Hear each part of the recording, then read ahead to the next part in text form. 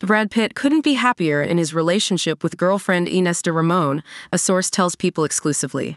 After People confirmed that the two-time Oscar winner, 60, and the jewelry executive, 34, are cohabiting in his California home, a source says the move-in was the natural next step in their relationship. They were spending so much time together at Brad's that it just made sense for Ines to move in with him, the insider says. Brad's very happy and loves spending time with her. Moving in together was a natural thing. The couple was first spotted together in November 2022, with sources claiming they had already been dating for a few months by then. Brad Pitt and Ines de Ramon's relationship timeline previously, de Ramon, who was the head of wholesale for Anita Co. Jewelry, split from actor Paul Wesley in 2022 after 3 years of marriage.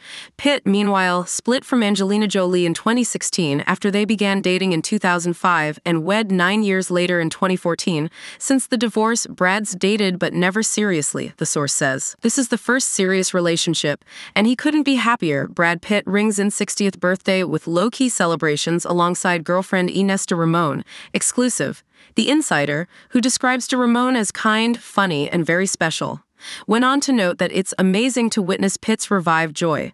With Ines, he found his spark again, they say. It's truly amazing to see. Brad's a great guy. He deserves to be happy. Representatives for Pitt and de Ramon did not immediately respond to People's request for comment.